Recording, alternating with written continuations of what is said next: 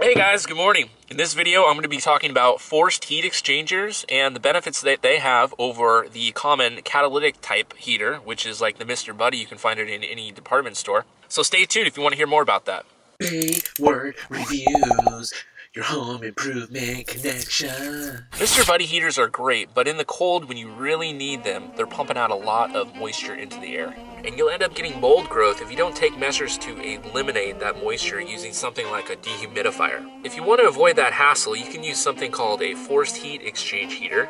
They can run on fuel directly out of the gas tank in your vehicle, or you can use other gases like propane or butane. A Mr. Buddy heater is great, it's really efficient, it burns, but the problem is it expels the gases. One of them is carbon monoxide, and that is output right into the living quarters. That's not ideal. So our goal is to get fresh, clean air that comes from the outside of the van, heat it, and then dispel the hot air inside the van while eliminating the toxic gases like carbon monoxide to the outside of the van. One way to accomplish that is with a forced heat exchanger. The great thing about these is they throw off very dry heat and it takes any dampness right out of the air. As a matter of fact, you could take a shower and then hang that wet towel in your living quarters and it would dry with just a short amount of time. There's a particular maker of these that I recommend. They're really popular in the UK, but I've seen some installations here in the United States. It's a company named Propex. There's two air circuits. There's a combustion air and cabin air, and they're completely separate. And there are a few different ways to install it. If it's inside the vehicle, you could even put an air filter on the intake valve, and that could act as a whole house air purifier, which is kind of cool. Added benefit. Do a little bit of research, but the model I'm looking at is the Propex HS2211. So the great thing about this particular model is it runs off propane, and it uses 12 volt, and it's just so that the heater blower fan can run. And it's not always running because it's thermostat controlled. It's very small, uses external air for combustion. It circulates that air and then heats the interior air. One downside is that it's kind of expensive. I saw them ranging from about $700, but with additional parts up to $1,000, and it will take a professional installation. I'm sure you guys are really talented though. You guys can figure it out, but it works great and keeps the van really warm from what I've heard. Another brand for this type of heater is the Webasto. That's something like Rolling Earthship has, and they're notorious for being noisy and just generally obnoxious. And these are the gasoline-based forced air heaters that they usually siphon right out of the gas tank of the vehicle, so that's awesome. And it's great for convenience, but it's probably not the best for stealth, being that it's just so loud. There's a few different ways to install the heater in regards to the placement of the exhaust pipe, and this can affect the overall noise of the blower fans.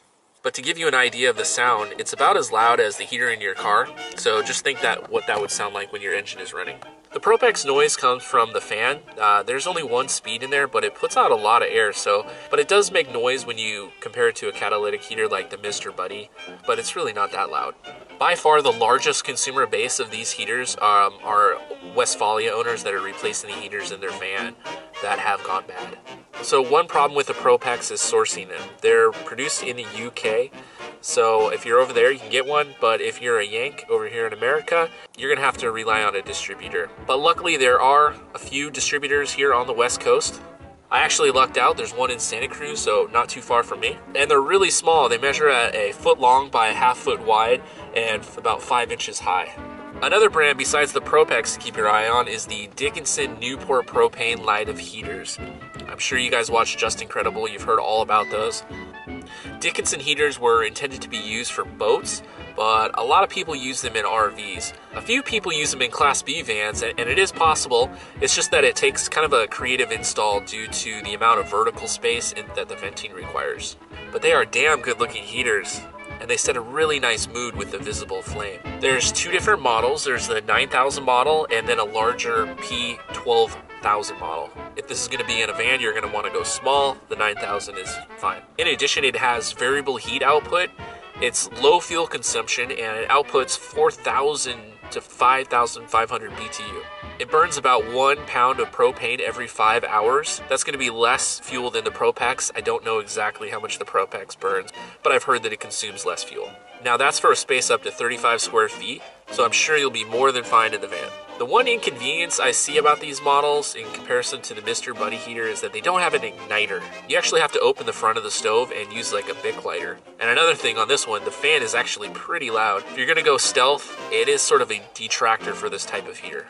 I like the benefits of forced heat on air quality, but they're not as efficient as the catalytic type heaters because a lot of the heat is expelled outside the vehicle through the combustion process. Whereas the catalytic heater just burns the propane and emits the gases like carbon monoxide right into the living area. While deadly in large amounts, it's still contributing to the overall air temperature. I think it would be really nice if there was a kind of a compromise between catalytic type combustion and forced heat exchange heaters. I'd like to see a version where the exhaust pipe, instead of just going right out the side of the van, goes under the van and then back and forth and makes sort of like a heated flooring. I guess you could do some sort of custom installation like that. Oh my god, that would be a lot of work. Anyway, if you're in a wetter, colder environment and a catalytic type heater is forcing you to become roommates with mold spores, maybe a forced heat exchanger will work well for you. Hey guys, if you got anything out of this video, please give it a like.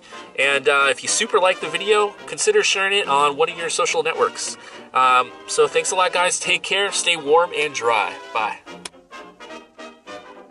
Oh my god, dude. That is a tongue twister.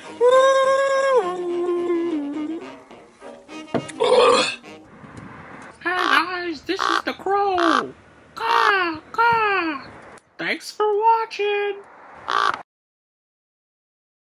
This video comes to you live from down by the river in a van. All right, take care, guys.